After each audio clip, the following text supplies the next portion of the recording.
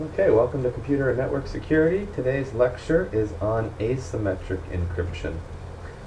So, picking up from our last lecture, we talked about symmetric key algorithms, and these are algorithms where the encryption and decryption keys are both the same. So, if an intruder was able to get the key from either of the sender or receiver, they would be able to decrypt the ciphertext and get the plain text back out. In addition, all the users who wanted to be able to communicate on the network had to have the same key. So it needed to be distributed somehow. And this was going to be a tough problem of how do we distribute a symmetric key just to the people that we want to have it rather than anybody being able to get it. So we were going to talk about how we can distribute keys today also. Public key encryption, which is also known as asymmetric encryption, allows us to use a different key for encrypting and decrypting. So the Diffie-Hellman requirements, so two researchers came up with these requirements, so Diffie and Hellman. For public key encryption, we have three requirements that must be met. First of all, if we encrypt plain text and then we run that through a decrypt algorithm, obviously we need to get the plain text back out. It needs to be exceedingly difficult to deduce the decryption key from the encryption key. So if we have two keys and one of them gets out, we need to make sure that the other one is not easy to generate. And we need to make sure that we can't generate that encryption key, can't be broken by just any kind of a chosen plain text attack. Okay, so Diffie-Hellman also came up with how do we distribute keys, how do we exchange keys. So this was one of the problems that we had in our symmetric key algorithms, and we still have this problem with our asymmetric key algorithms, that we need to be able to distribute some keys. What the Diffie-Hellman key exchange algorithm allows us to do is to find a symmetric secret key over an insecure communication channel without prior knowledge of the other computer. So how can we exchange these symmetric keys without somebody else in the middle being able to get it? So here is the algorithm for Diffie-Hellman key exchange of symmetric keys. So Alice and Bob want to be able to communicate with each other using a symmetric key algorithm. So Alice and Bob agree to use prime numbers P, a prime number P and a base G. These are public numbers, so anybody along the way is going to be able to know these numbers. Both Alice and Bob need to know it, so they had to be able to communicate with each other what these numbers were. Alice then chooses a secret integer A. So Alice keeps this secret. Nobody else is able to get this. Alice sends to Bob a capital A equals G to the A mod P. So A is secret, and Alice sends to Bob just some number which was generated from the G and the P, which are public, and this secret integer that she's got A.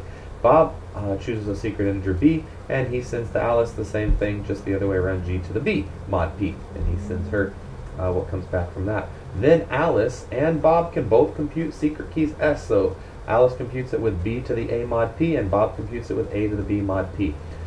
So you can see, using this approach, and you can see the example that I have over here on the right hand side, that what they both did was they both generated the same secret key without knowing, or sorry, the same symmetric key without knowing what these secret integers were that the other person had. Now these two computers are able to communicate with each other without other computers knowing what the symmetric key is. The reason for that is that they generated these keys using their own secret keys and then transmitted that back to the other computer. As long as both of those secret integers remain secret on both sides, the symmetric key will not be able to be retrieved in any real amount of time. Now, of course, there are ways to break any encryption algorithm. Brute force is one of the techniques for doing it. However, this little example here, I use very small numbers, and you see that it was still a little bit difficult. I mean, 5 to the 15 is not a very small number. But when you start using larger numbers, even computers will have a hard time factoring the product of large numbers, or in this case, raising it to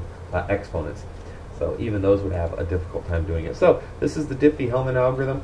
Look at the paper down at the bottom. And New Directions in Cryptography is the title of that paper. Take a look at that. It's one of the other instrumental papers for encryption. So it was published back in 1976, and it's still quite popular. So go ahead and take a look at that one when you have a chance. There are a few security issues that we have with the Diffie-Hellman algorithm. Denial of service attacks, we're going to have this problem with anything. So this is just where an attacker is somehow going to deny service to one or both parties. So here's just an example. An attacker can delete messages that Alice and Bob are sending to each other, or overwhelm them with unnecessary computation or communication. Just start sending a whole bunch of messages. That's typically how a denial of service attack works, is that a computer will become overwhelmed because they're going to be receiving so many messages rather than bad ones necessarily. Outsider attacks. An attacker tries to disrupt the protocol such by adding, removing, replaying messages so he gets some interesting knowledge. This is an interesting attack, or one of them, where a replay attack is where an attacker actually transmits the same messages just at different moments in time to see if they're able to get anything back out of it. So that's an interesting approach. Insider attacks, obviously, when you have somebody who's inside of the network, they're a little bit more dangerous. Can cause a little bit more problems than someone who's outside of the network. So an insider attack, one of the parties holds a static secret key, uses it in multiple key agreement protocol runs in an attempt to determine the secret key of the other party. So if you're able to start transmitting keys back and forth, or transmitting messages back and forth, you might be able to find out something about the other messages that are coming back to you. And then the last one, the man in the middle attack. This one is where when they're transmitting their secret, or not their secret integers, but when they're transmitting those public variables back and forth to each other, the values back and forth, if somebody's sitting in the middle, they can maybe take those and then change them and send them to the other side. And now what they do is they send it back acting as if they're Bob, if it was Alice sending it to him, and Alice thinks that she's actually communicating with Bob, when in fact she's communicating with somebody in the middle, and that person is sending a different message with the same data off to Bob and getting the data back. So there's nothing that looks fishy to Alice or Bob, because they're getting the messages. They're actually getting them from what seems to be from the other side. So where this is tricky, though, is that they are actually getting it encrypted with a different key than what they think they're getting it with. So that's an interesting approach there. There's two questions that we want to answer when it comes to communication. The first one, has anyone else read the message other than the person to whom the message was destined? And the second one, did the message really come from the person who is claiming to have sent it? These are the two messages that we have that we want to be able to answer when we receive a message using these encryption algorithms. So here is how public key encryption works. Let's say that Alice wants to send a message to Bob. Make sure that Bob is the only person who can read it. So Alice is going to start off encrypting the message with Bob's public key. The public key, with public key algorithms, we have two keys. We have a secret key and we have a public key. The public key is public. Everybody's got access to the public key. So everyone has Bob's public key. If Alice wants to make sure that Bob is the only person who can read it, if she encrypts the message, her plain text, with Bob's public key to produce the ciphertext, the only key that's going to be able to decrypt that message is going to be Bob's secret key. As long as he keeps that secret key secret, then he's not going to have any problem, because nobody else is going to be able to read that message. So Alice encrypts the message with Bob's public key. Since we have P as the plain text, we'll have P for the public key. We will use S as the secret key instead of using P as a private key. So we have a lot of P's coming with this. So we're going to use S as the secret key. When Bob wants to decrypt the message, he decrypts it with his secret key. So you see that Alice is encrypting the plain text with Bob's public key. This is Bob, so public P, Bob's key, B, and it produces the ciphertext. The ciphertext can then be decrypted using Bob's secret key to produce the plain text back out. Okay, so that's how we can make sure that when we send data to someone, that is the only person who is able to read it. Now let's look at the next one, the authentication. Now Alice wants to send a message to Bob. Bob wants to verify that Alice really is the person who sent the message. So we don't necessarily care in this case if other people are able to read the message. What we care about here is that we want to make sure Alice is really the person who sent the message, so that we don't have this problem with this man in the middle attack. So the way that we can verify that is that when Alice sends the message, she's going to encrypt the plaintext with her secret key. Now, how do we decrypt ciphertext that's been decrypted with a secret key? We use the public key. So Bob is going to decrypt it with Alice's public key. Now, Alice's public key is public, and everybody has access to her public key. But that's okay, because we're not so interested in making sure that no one is able to read the message that Alice is sending. Instead, we just want to make sure that we can verify that Alice really is the person who sent the message. And we can do that if Alice encrypts it with her secret key then we can decrypt it with her public key, and that way, if we're able to decrypt it, we know that Alice really is the person who sent it. And this is all, of course, assuming that the secret key has remained secret. If that got out, then we're not going to be able to say anything about it, but we're probably not going to know that either. So, as long as the secret key remains secret, we will be able to verify that Alice really is the person who sent it. Now, what if we want to do both? Alice wants to send a message to Bob, ensure that Bob is the only person who can read it, and Bob wants to verify that Alice really is the person who sent it. So what we're going to do here is we're just going to encrypt twice. Okay, so what we're going to do here is we're just going to do both of them. We're going to, first of all, Alice is going to encrypt the message with her private key, her secret key, and then that ciphertext she's going to encrypt with Bob's public key. Now, what that means, encrypting in this order, is that you're going to have to first decrypt with Bob's secret key. And then after you decrypt with Bob's secret key, you're going to have to decrypt with Alice's public key. So we do it in the reverse order when we're decrypting as opposed to when we're encrypting. Now, we probably want to do it in this order, where instead, some people may be tempted to say, well, let's encrypt the plain text with Bob's public key and then encrypt that with Alice's secret key. The only problem with that is that you've gotten rid of that second part of the algorithm then, because everybody has Alice's public key. So anyone would be able to decrypt it with Alice's public key, and then they would just have one more thing to crack to be able to get the plain text back out. When you do it in this order, the first thing that you have to do is going to be decrypt it with Bob's secret key, which nobody should have other than Bob. So this is probably a little bit more secure way of making sure that Bob is the only person who can read the message and that Alice really is the person who sent the message. Okay, one of the most popular public key algorithms in existence is RSA. RSA actually stands for the name of three researchers who created it. So this is Rivas, Shamir, and Edelman. And while at MIT in 1978, they came up with the RSA algorithm. It's a public key algorithm, and it also is public. The public key is made public to everyone, and the security algorithm is dependent on, obviously, the private key remaining private. As long as that's the case, then this algorithm is going to be rather secure. It has been in existence now for a long time, 30 some years or so, and no one has been able to crack the algorithm. And I'll show you exactly what it is, because it abides by Kirchhoff's principles of being public.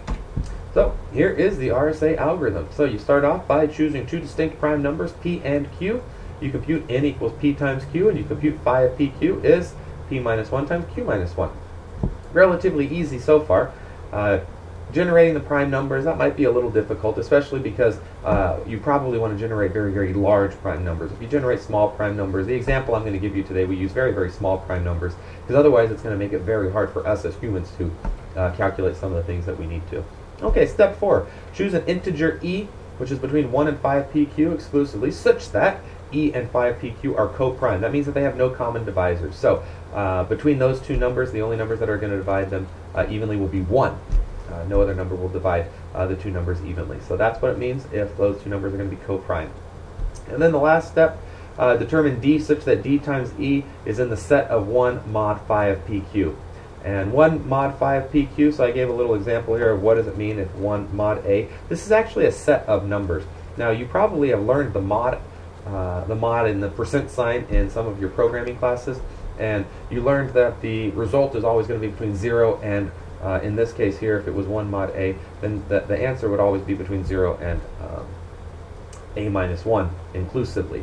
But this is actually going to be a set that comes back where you can take that number and then you just add a to it. So what I want is I want to know that d times e here that I have on the left hand side is going to be, if I do a d times e mod phi of pq, what I want to get is a 1. And so there's going to be a lot of numbers that abide by that, such as a plus 1, 2a plus 1, 3a plus 1, and so on, if a is what I have here on the right side inside of my mod equation. So this is a set. You can look up more information about the mod algorithm, modulus algorithm, but this is actually a set of numbers. So there are a lot of different numbers that are going to abide by that. What's going to be difficult, though, is since we already know what our value e is, what's going to be difficult is how do we generate this value d such that this d times e is going to fall somewhere into the set that we're looking at. The way that we do that, there is an algorithm called the extended Euclidean algorithm. I'll show you that algorithm here in just a second. And it takes two parameters, an A and a B. So if we use E as our A and if we use E as our A and phi of PQ as our B, we're going to be able to solve that and get our value of D. Okay, so once we do that, those are the 5 steps of the RSA algorithm. And the public key is then going to be N and E, and the private key is N and D.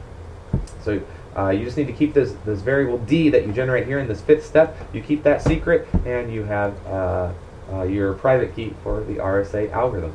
To encrypt it, we use this formula here. So our ciphertext is going to be our message here. This is our plain text M. Raise that to the E mod N. You're going to have to somehow figure out how you're going to represent your plain text. This could just be an ASCII value. Each character can be encrypted individually. You can group them together into some kind of a logical ordering, and then raise that to the Eth power, and then modify N, and so on. So however you're going to do this, it just has to be agreed upon to the other side. ASCII is typically a good way of doing it. You encrypt each character individually. You could encrypt the entire file, depending on how you've represented the file, and so on. To decrypt it then, to get your plain text back out, your message, you're going to take your ciphertext, raise it to the Dth power. Remember, this is going to be your private key, has D, and then mod that by N, and that will get your plain text back out from your ciphertext. Okay, so we're going to go through an example. I'm going to show you how the extended Euclid algorithm works, and then we're going to walk through an example using RSA. So the Euclidean algorithm finds the greatest common divisor of A and B. The extended Euclidean algorithm finds x and y such that D equals AX plus BY, which is the greatest common divisor of A and B. When A and B are co-prime, which is what we know, x is the multiplicative inverse of A mod B, y is the multiplicative inverse of B mod A. So what we're going to do is we're going to run this algorithm. We're going to get the value of x back out, and we're going to use E for the value of A, and we're going to use phi of PQ as the value of B. And then our value x that comes back out, that's returned from our algorithm down here, our value x is going to be our value D that we need for our RSA algorithm. Okay, I found some Java code for the extended Euclid algorithm here. The website down here at the bottom, you can see this. It's from a website at Princeton. It was copywritten, Robert Sedgwick and Kevin Wayne. But this algorithm here, this is the extended Euclid algorithm. So you can see the exact code for it. It walks through the algorithm that you just saw on the previous slide. And I'll run this in just a second on our example of RSA, so you can see this run and see the values that are generated from this algorithm. Okay, so here is the example of RSA that we're going to go through. So we start off with two values, P and Q. So I chose 11 for P and 29 for Q. They just both needed to be prime numbers. That was our first step. Our second step, compute N of, which is the product of P and Q. So N equals PQ is 319. 5PQ, the product of one less than each one of those, is 280. Now we get to a little bit more difficult part. We need to find E such that the greatest common divisor of E and 5PQ is equal to 1. So we just need to find some value of E such that there are no common divisors between E and 5PQ other than 1.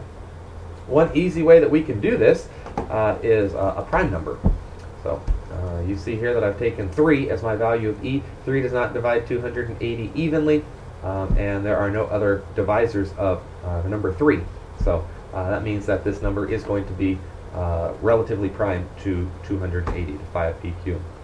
Now here comes the step where we need to use the extended Euclid algorithm to find D such that DE is in the set of 1 mod phi of PQ. So 5PQ is 280, E is 3. So if we run our algorithm now, the extended Euclid algorithm, so I compiled the extended Euclid.java file that I showed you on the previous slide. If we run this now with 280 as our A and 3 as our B, so remember we're going to use phi of PQ and E as our two values. You can actually switch these around, because if you notice from the algorithm, let me show you that again here. If you notice from the algorithm, what it does here is it switches them around right off the bat here. So if you happen to reverse them, it's going to switch them around. It's still going to work out just fine for you.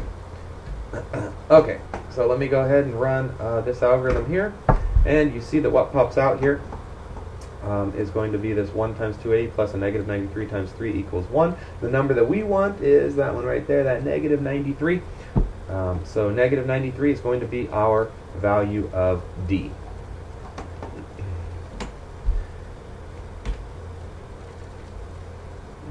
Okay, so there's our public key and our secret key. If we want to verify this negative 93, let me go ahead and pull up a calculator here and show you that number is correct, so you're not just believing that algorithm there. So if I take 93,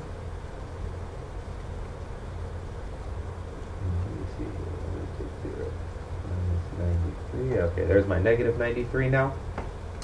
And I am going to multiply that by 3, because that's that d times z that I have right there. So I'm going to multiply this by 3. That gives me negative 279. And you see that negative 279 compared to 280, it's going to have a remainder of 1. So there's our extended Euclid algorithm showing you that negative 93 times 3, which is negative 279, is actually in that congruency set of 1 mod 280, or 1 mod phi of pq. Okay, so now that we have our private key and our public key, the NE and the ND, we can use those in that the formula that we had for RSA right here. So we're going to take our plain text, raise that to the eth power, modify n, and then to get our plain text back out, we take our ciphertext, raise it to the dth power, and modify n. Now, you see that these numbers that we've chosen make this very, very difficult to do, because that would be raising it to the third power for one of them, and the other one would be raising it to the negative 93rd power. So this is, with relatively small prime numbers, 11 and 29, we still have a lot of math, and this is going to take a computer a long time even to generate and to encrypt and decrypt, much less to try to break this algorithm. Okay, so I'm going to leave you here with this last topic, symmetric versus asymmetric algorithm. So I want you to think about these questions. These are probably going to be the ones that I post for the discussion also. Do you think one algorithm is better than another? Is one more secure than another? Why or why not? And the second question, which is a really good one, you might need to look this one up. Why are prime numbers commonly used in encryption algorithms? This is very, very common that in these encryption algorithms we often will use prime numbers, especially for generating the keys. And see if you can figure out, look that up, and see why we often will use prime numbers and the product of prime numbers in our algorithms. All right? Hope you enjoyed this. I'll talk with you all later.